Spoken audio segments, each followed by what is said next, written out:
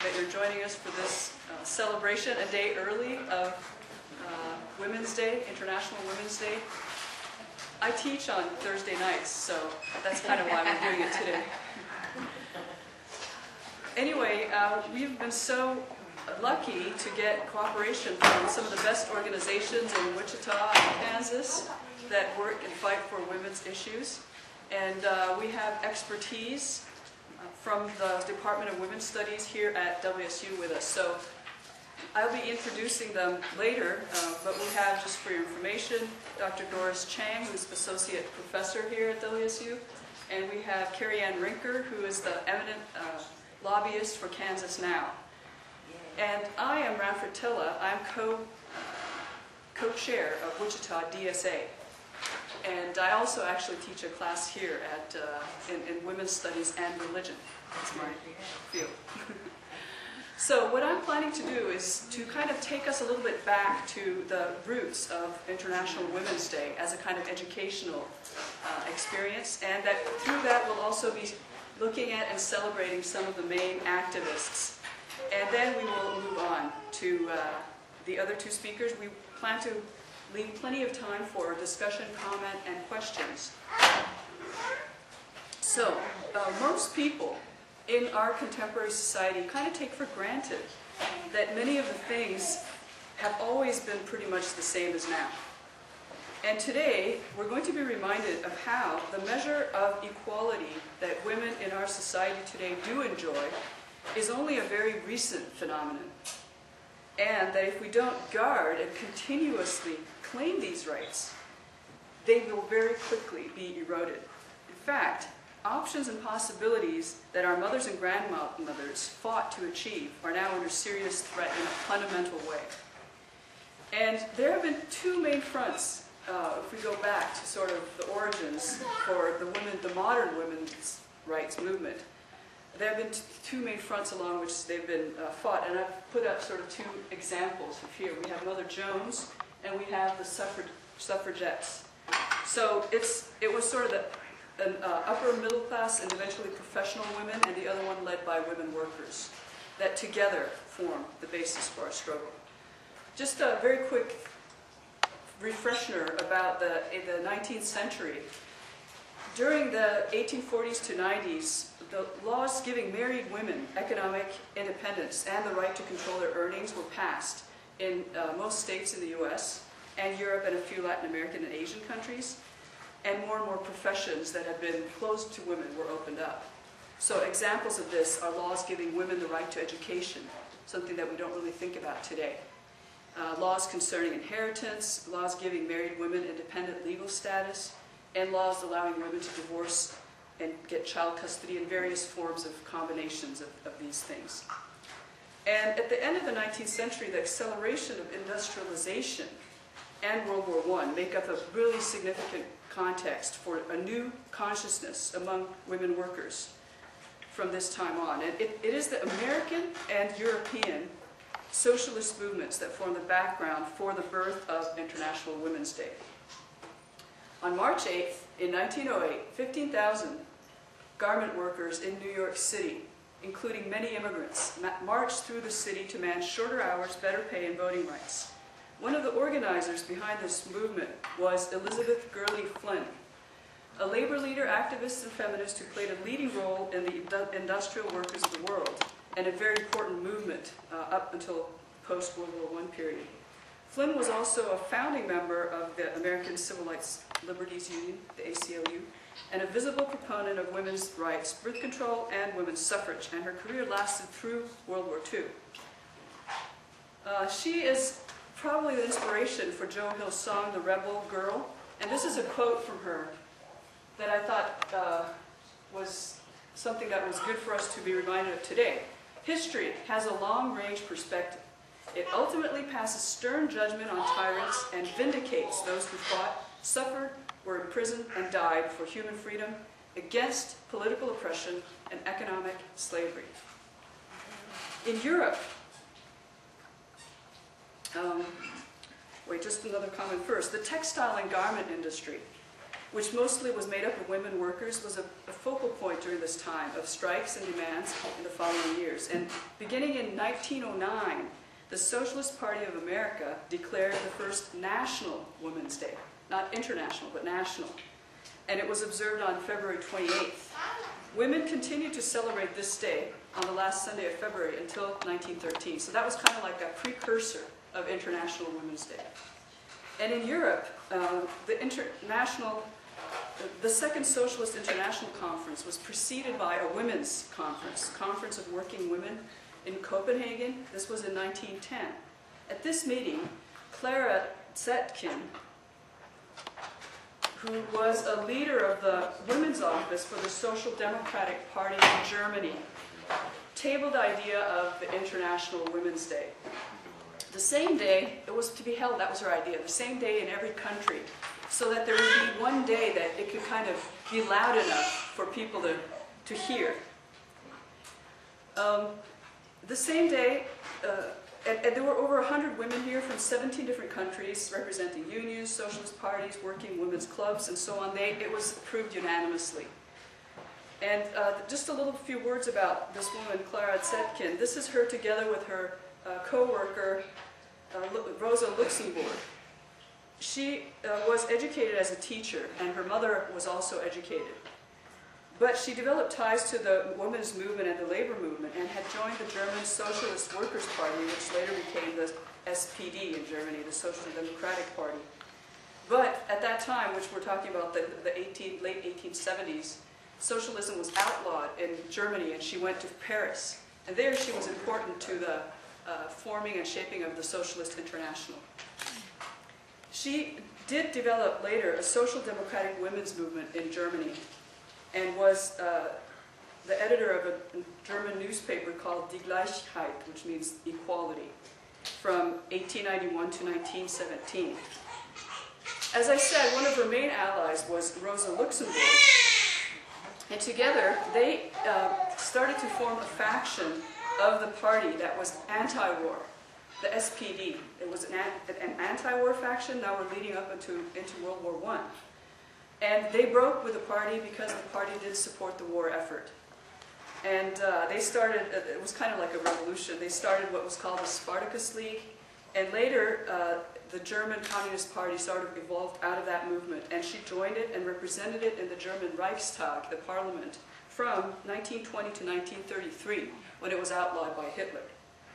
And Rosa Luxemburg, her co-worker, was killed during the post-war uprisings in Germany in 1919, and of course she's become this icon for the far left in Germany since that time.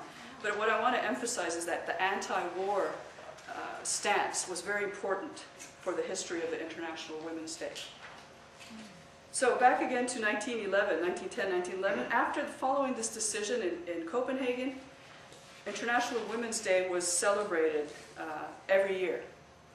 And in the first year, over 1 million people attended rallies for women's rights to work, vote, be trained, hold public office, and end discrimination around the world.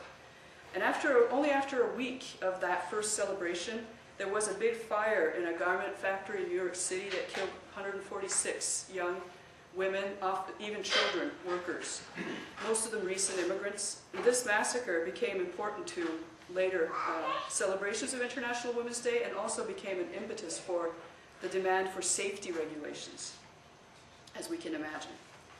Now, just at the same time, in Russia, all kinds of other things are going on that we can't go into because we don't have time.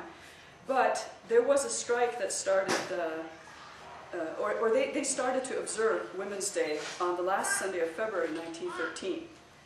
And then there were discussions, and March 8th was finally decided on.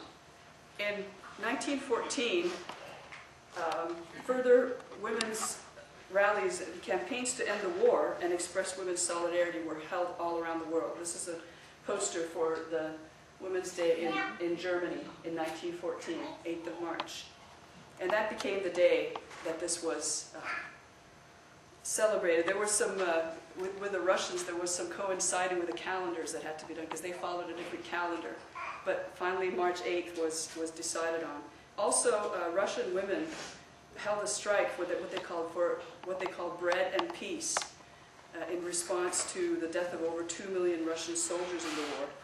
And they striked, and the Tsar abdicated, and after that the women were actually also granted the right to vote.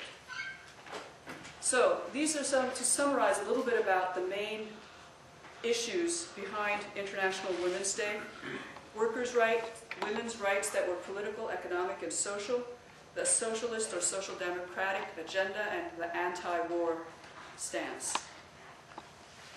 But along another axis, which I mentioned at the beginning, there were the struggle for political rights was happening both in Europe and in America. So I want to look a little bit at that too.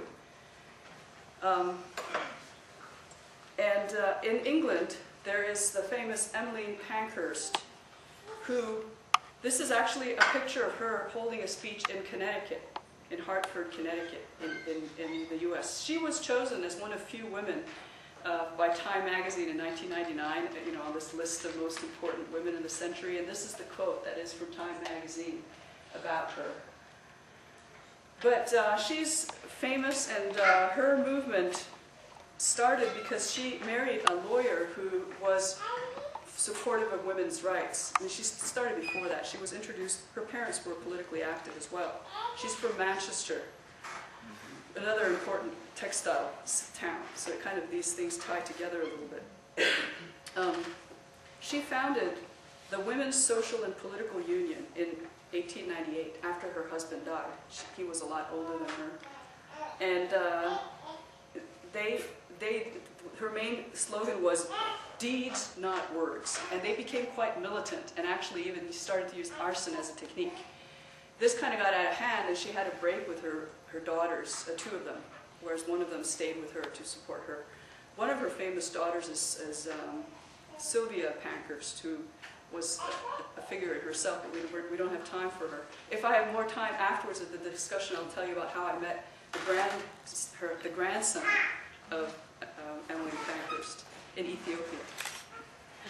But anyway, I just want to point out a couple things about her speech, this one that the photograph is from, because there it shows the connections between England and America. And she, in her speech, which is quite long, but she understands her situation as one of, that she is a soldier in a civil war. That's how she sees herself. And that's how she justifies the way, her methods. She says that, I am here as a person who, according to the law courts of my country, it has been decided is of no value to the community at all. And I am adjudged because of my life to be a dangerous person. Then she also goes on to say that she's very glad to remind American audiences that two of the first women that came to the conclusion that they would not submit to unjust imprisonment any longer were two American girls who are doing some of the most splendid suffrage work in America today up in Washington. I think they are making things extremely lively for the politicians up there. And I don't know whether every American woman knows what those two women, working in conjunction with others, are doing for the enfranchisement of American women at this moment.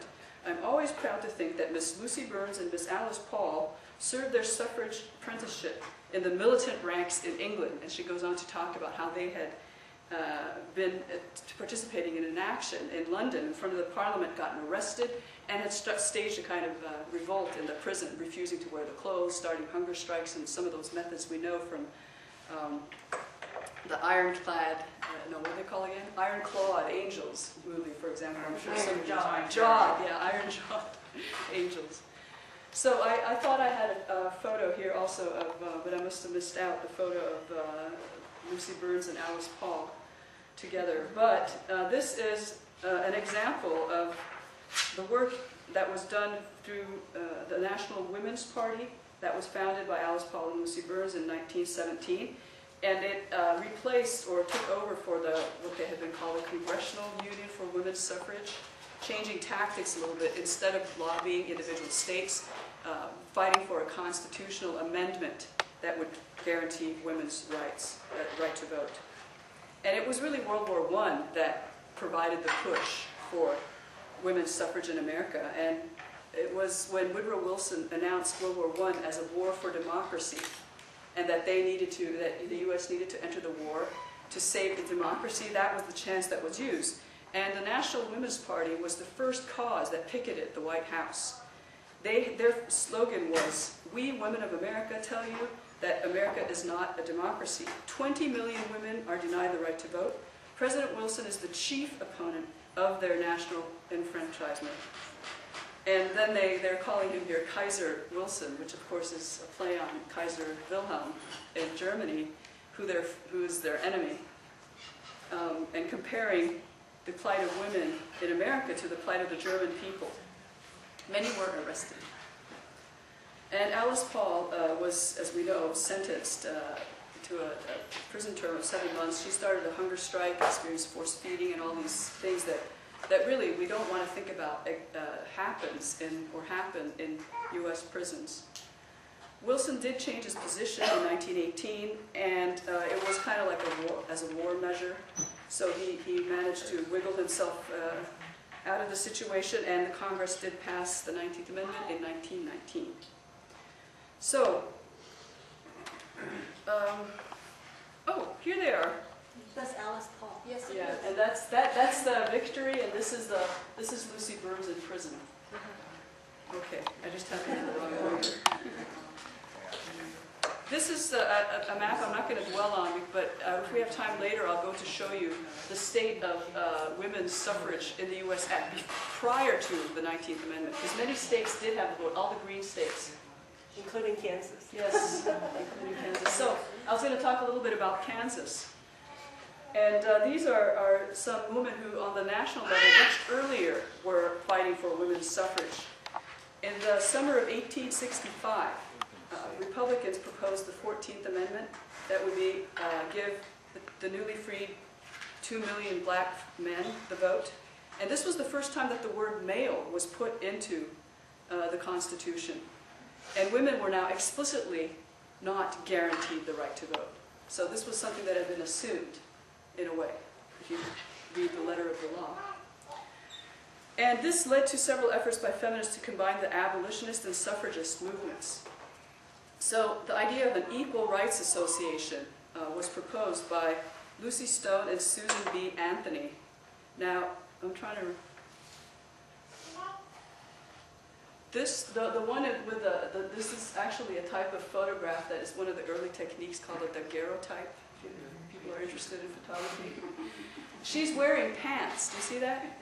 That was a fashion that she introduced, pantaloons. And that is Lucy Stone. The one sitting down is Elizabeth Cady Stanton, and the one standing up is Susan B. Anthony on the other picture. And these three women, they were sort of like a triumvirate for women's suffrage in the last half of the 19th century. They prepared the way, and they also worked, they lobbied actually in Kansas for this.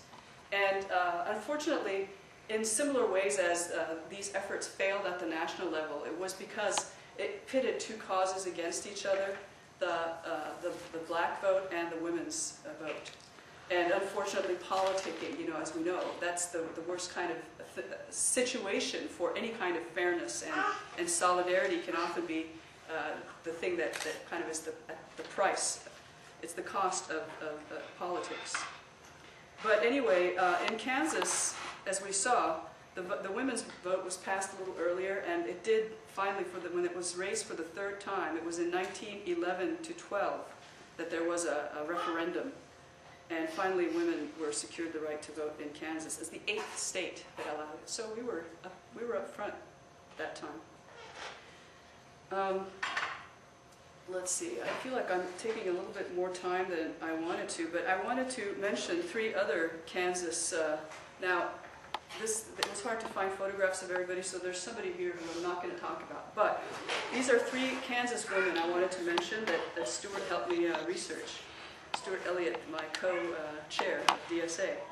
And the first one, this one on the left, is Kate Richards O'Hare. She was an American Socialist Party activist and editor, and she was imprisoned during World War I. She was convicted of espionage because she had given an anti-war speech in North Dakota. And at that time, there were no federal prisons for women, and she was put into a federal state penitentiary, but was pardoned 1 year later by President Warren Harding. after a big campaign for her release. She also ran for Congress in Kansas on the socialist ticket in 1910, so that's when the Socialist Party is kind of at it, when, you know, it's best time, but unfortunately she didn't make it. So then on the other picture is a picture of Etta Semple, one of the two. Now I don't remember anymore. I don't know if anybody recognizes them. The one on the left. The one on the left. Thank you, Stuart. So she is a very interesting character. She came from Illinois originally, but she's best known for promoting free thought and feminism. She opposed racial bigotry, capital punishment, and so-called blue laws. They're laws that that kind of enforce religious standards, such as having no commerce on Sundays and things like that. And one of the most interesting things she did was that she put out an ad one time in a paper that she also edited that said, "A reward for $1,000 will be given to the man, woman, or child who will furnish positive proof of a God, the Holy Ghost, Jesus Christ as a Savior, the soul, the devil, heaven or hell, or the truth of the Bible." But nobody came to offer their proof. So, but she did create a lot of controversy, and apparently there was an assassination attempt on her, but somebody else was targeted, and authorities believe she was the intended victim. So that's a fairly interesting character. Finally, I could not find a picture that was not copyrighted of Carolyn Lowe, who was originally from Canada, but grew up in Iowa and lived in Kansas City, Missouri, and then later she became a lawyer here in Kansas. She's best known for her defense of labor leaders and immigrant workers from the IWW, the Industrial Workers of the World, who were picked up in mass arrests at the beginning of World War I. And she traveled around and defended them, also here in Wichita, around 1917. Then she later became a lawyer for the United Mine Workers in southeast Kansas. Now, for more on Kansas women activists, I recommend this book that some of you have written in, I know, who are here. Radiating Like a Stone, Wichita Women and the 1970s Feminist Movement. An excellent collection with amazingly lot of material available at your local bookstore. What's it called again? Watermark. I was about to say Walgreens, I don't know why. Dorothy Billings is in there. Yeah. So is Mary Herron, I guess. Yeah. Okay, just a few. Now I wanted to say, I spent some attention on the roots of our modern women's movement. Individuals and movements have taken the struggle worldwide. And I just want to show you a few iconic faces of women activists from the last few years. So we've got one of my heroes, Joan Baez, at the top there. And then there's Coretta Scott King and Gloria Steinem. We have Wangari Maathai of the Greenbelt movement in Kenya, involving women in environmental protection, and that also gave economic independence. She won the Nobel Peace Prize in 2005, I think. On the left. Yeah, Wangari Maathai, she's in Kenya. And then there's Rigoberta Menchú, who also won the Nobel Peace Prize back in 1992, and who has fought for indigenous people's rights in Guatemala, and also she was recommended by women's organizations, or nominated. There's Shirin Ebadi, a lawyer from Iran, the first Muslim woman to win the Nobel Peace Prize in 2003. Unfortunately, I couldn't get the picture of her I wanted. I wanted to show off that I've been to her house, because I had a picture of me with her. But it was back home in Norway, where in my parents' house, and they were out and couldn't scan it and send it. So anyway, then there is Mary Robinson, the former president of Ireland and former UN High Commissioner of Human Rights. She passed laws during her term as president. First of all, she reinvigorated an office that had been basically dead. And she passed laws decriminalizing homosexuality and laws giving access to contraceptives. We're talking about Ireland here. And also an important thing, a sort of general age of consent for all that didn't discriminate between, different, what's the word I'm looking for? Genders? Yeah, or identifications, different ways of, gender identification. These are the three winners of last year's Nobel Peace Prize. Ellen Johnson Sirleaf, the president of Liberia, and Laman Gbowe of Liberia, and Tawakkol Carmen from Yemen. And what I just want to end with is that every day a new struggle is won. For example, last October, Kenya passed a law banning female genital mutilation. And even just today, there was an idea to set up a global green fund for women in developing countries, was put forward by this Norwegian women's rights group called Focus, with a K, supported by Mary Robinson, who now has a foundation for climate, climate justice, she calls it, and which focuses on the third world and a way to get women involved in processes of decision making. And now it's going to the Rio Plus 20 Economic Summit in July to get funding. So this might be a big thing. I don't know. It's at the beginning of it. And so just to close with saying that the women I've mentioned today are iconic ones. They're leaders. But ultimately, the struggle for freedom and independence is fought by each individual woman, often together. So many women make a huge impact every day without getting any kind of recognition. Here's one example of women from the Coalition of Labor Union Women here in the US. In my own experience, nothing has given me more inspiration than or faith in society, like when I'm about to give up and say, well, there's nothing we can do. But nothing has given me more hope than meeting women in countries I've been to and worked with women groups, Palestine, Kosovo, Bosnia, Lebanon, Cambodia, and others, and here in America too.